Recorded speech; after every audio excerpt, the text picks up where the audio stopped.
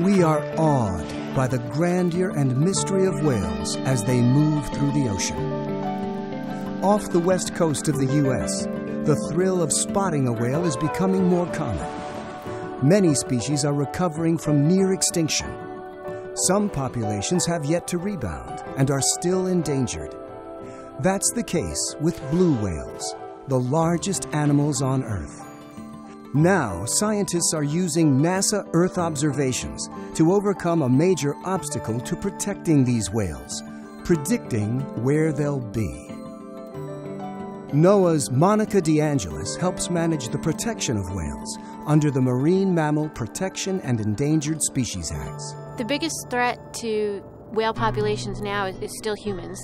We've got vessel collisions, climate change, habitat loss or destruction, entanglement in any kind of gear, marine debris or fishing gear, anything that's out in the ocean. My members, the ocean carriers that transit these waters, take this issue very seriously. Nobody wants to hit a whale. It's just one of those things that no mariner wants to be a part of.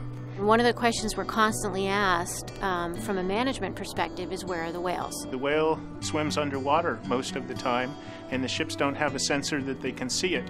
When the whale does come up to surface and breathe, that's for a very short period of time, and on these huge ships, it's hard for the watch officers to actually see the whale during that short period of time that it's breathing. We felt that it was our responsibility as the experts on whales to tell them where the whales are. Scientist Helen Bailey and her team partnered with NOAA's DeAngelis to tackle this challenge through a project called WhaleWatch. There are a number of products that are going to come out of this, but one of the most innovative is a near real-time tool that will use the latest satellite environmental data to predict the occurrence of whales off the U.S. West Coast. The species of whale that WhaleWatch will cover are blue, fin, humpback, and gray whales. The whales were tracked using our Argos satellite telemetry. So a tag is put on the whale, and then a signal transmits up to a satellite whenever the whale is at the surface, which enables you to calculate the positions. We have tracking data from 1993 to 2009. We are combining the satellite telemetry data for the whales with satellite-derived environmental data to understand not just where are the whales going, but why are they going there. We call this the habitat model, understanding what is their required habitat, and then we can predict where the whales are going to go based on the environment. The environmental information comes from a number of satellites. For example, sea surface temperature and chlorophyll concentration we're getting from MODIS on Aqua, and then the JSON series of satellites for sea surface height. When we correlated the environmental data and the whale data, we found that the most important variables were sea surface temperature, which helped to explain their seasonal migration, the chlorophyll concentration, which was related to the abundance of food, and then also the ocean winds that explained the upwelling, which triggered that availability of food for the whales.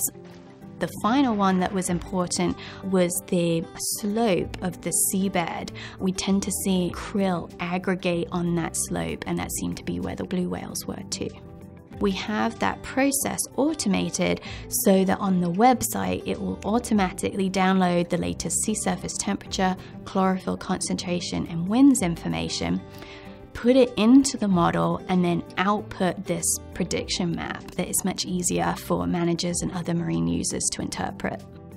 We will have the WhaleWatch products on a publicly available NOAA website, so it should be relatively easy for them to find and access.